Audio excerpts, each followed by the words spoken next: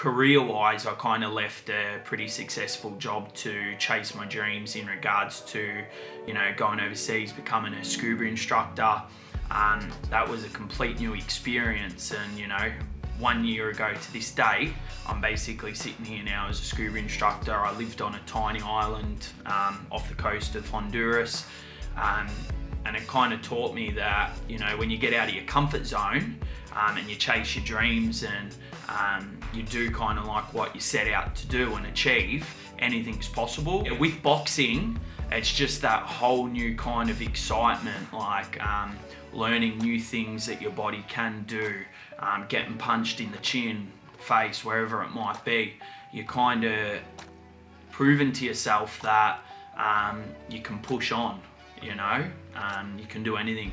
And you know, I'm really enjoying that kind of fast-paced training load.